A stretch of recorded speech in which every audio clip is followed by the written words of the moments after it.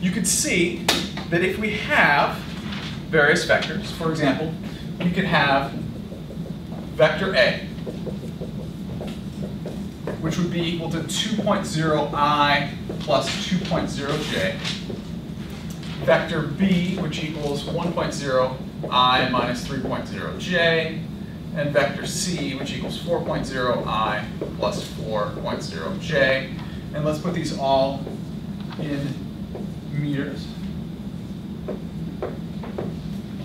You can see that we have vector A, which looks something like this. Vector B, if we were to add these together, A plus B plus C.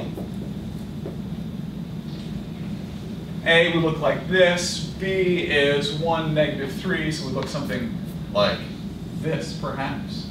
And then C is 4 and 4, so it's going to be much longer and supposed to be in the same direction as A. We could get our resultant vector, which would be this vector right here.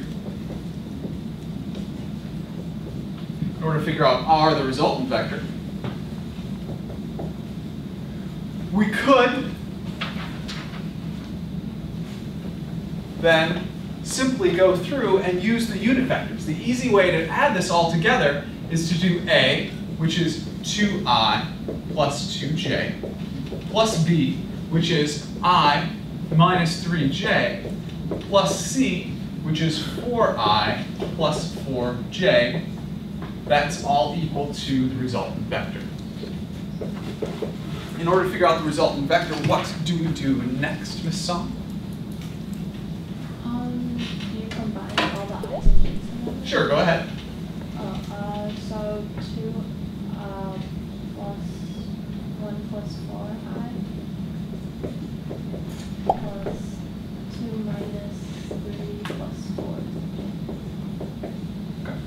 So we could see we have 7.0i plus 3.0j is our, in meters, is our resultant vector, the result of the addition of all of those vectors. And you can see that having unit vectors makes this very simple. Rather than needing to break A, B, and C into the components in the x and y direction and go through and figure out a right triangle, figure out the sides of both of the sides of the resultant triangle, and then figuring out that whole piece, you can see it's a lot easier to simply use unit vectors. All right. Let's see where we go next. So you can see we could do things like, all we did there was A plus B plus C. You could also do things like 2A minus 3B plus C to get to a resultant vector, where you would simply multiply the scalar 2 times the quantity 2i plus 2j, for example, for 2a, and various things like that. We're not going to walk through that. That's just some relatively simple math. Let's do, instead, a different example.